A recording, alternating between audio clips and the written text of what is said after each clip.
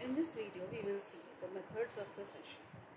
So basically, the package that we use is javax.servlet.http session interface is there. Now, what this interface will allow us to do? The interface will allow us to view and manipulate the information about the session. Manipulate means update, change, such as the session identifier, the creation time and last access time.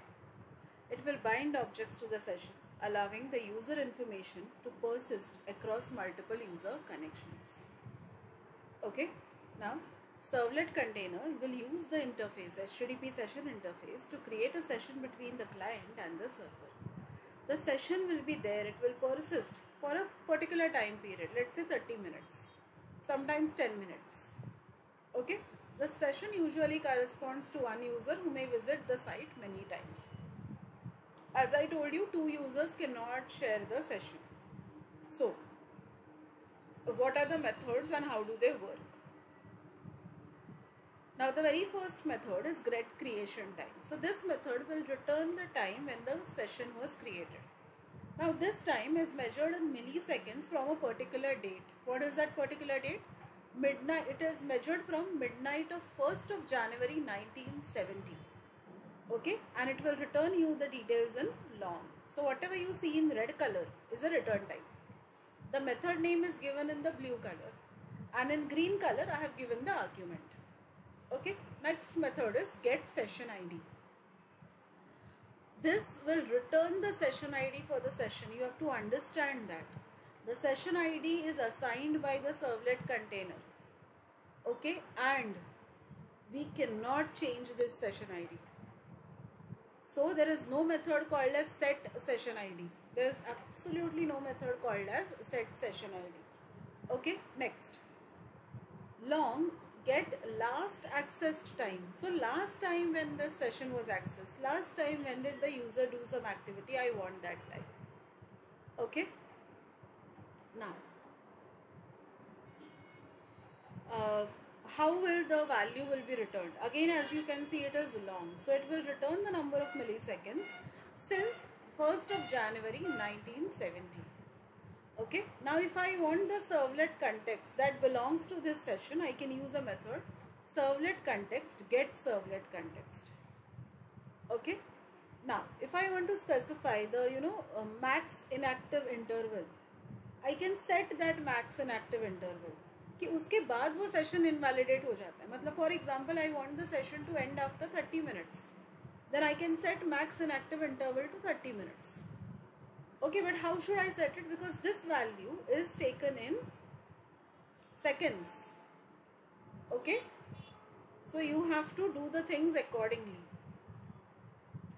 So for example, I can do 60 into 60 into 24. So what will happen? 60 seconds into 60, so it gives you minutes, and then into 24 it gives you hours.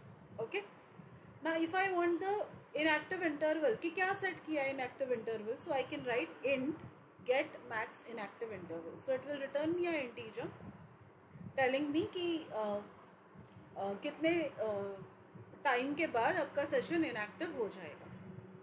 Okay, now if I want the session context, so I write HTTP session context get session context.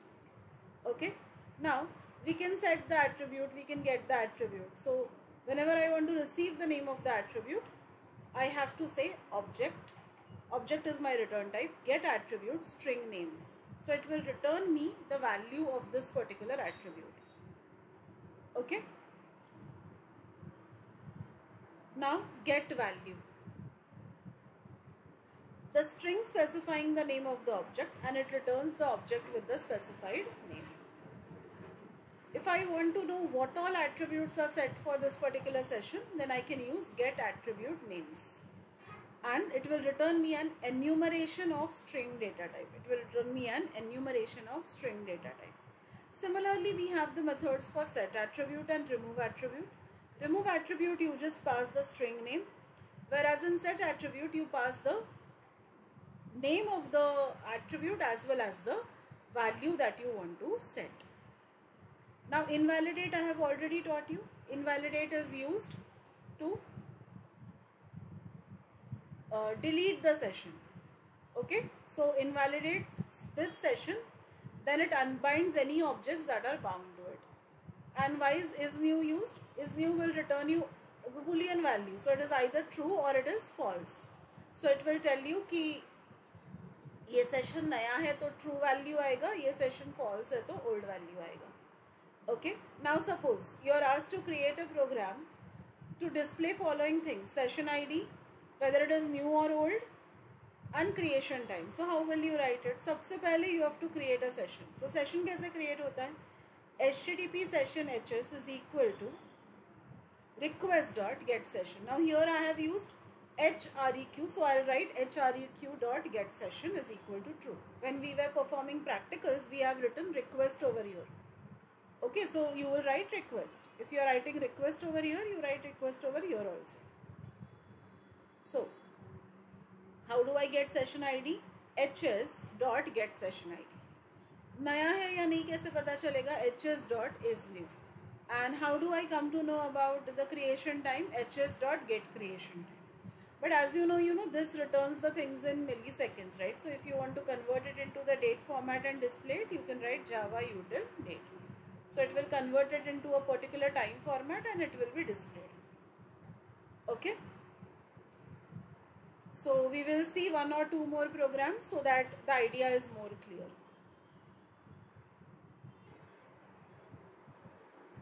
Now in this program, what I'm doing is I'm calling my servlet. Okay. And what is the servlet doing? The servlet is creating a session. Okay. Now once the session is created, I am setting an attribute and then I am calling servlet2. Now in my second servlet, what is happening is I am trying to get the session.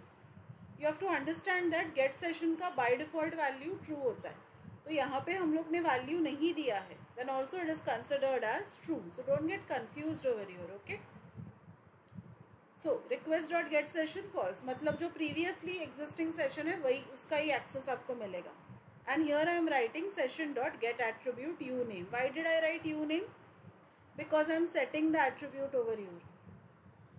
You are getting it? Uname is the attribute that I am setting over here. Okay. So I hope you have understood these examples. Thank you.